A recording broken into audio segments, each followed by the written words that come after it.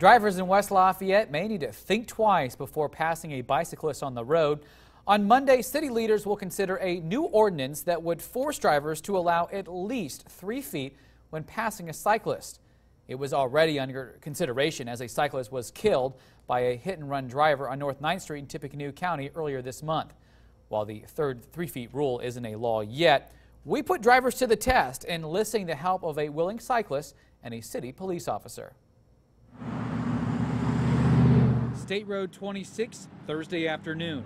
Bicycle Lafayette co-founder and bike czar Michael Dick pedaling up to Chauncey Hill with West Lafayette Sergeant Jason Philhauer looking on.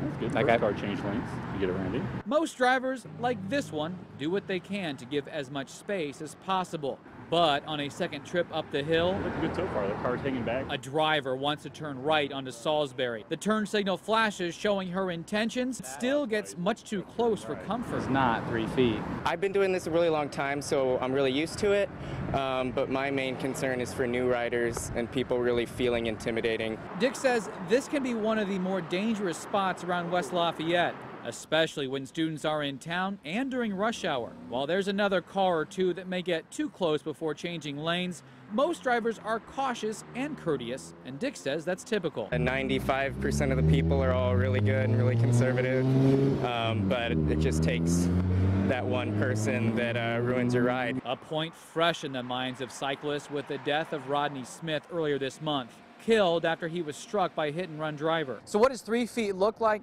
Well, it may be more than you think. Let's take a look.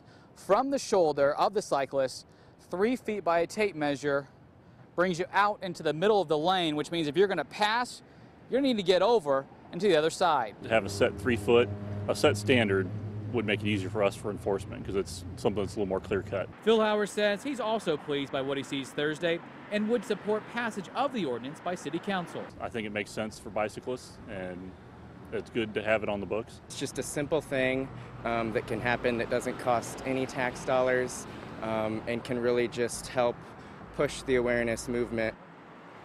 Michael Dick says whenever a fellow bicyclist is killed, it changes the way you ride. Now, some will start riding more defensively and closer to the middle of the lane. He says it's not an attempt to be rude, it's just trying to be safe. Of course, we'll let you know what the City Council votes on the proposed ordinance on Monday.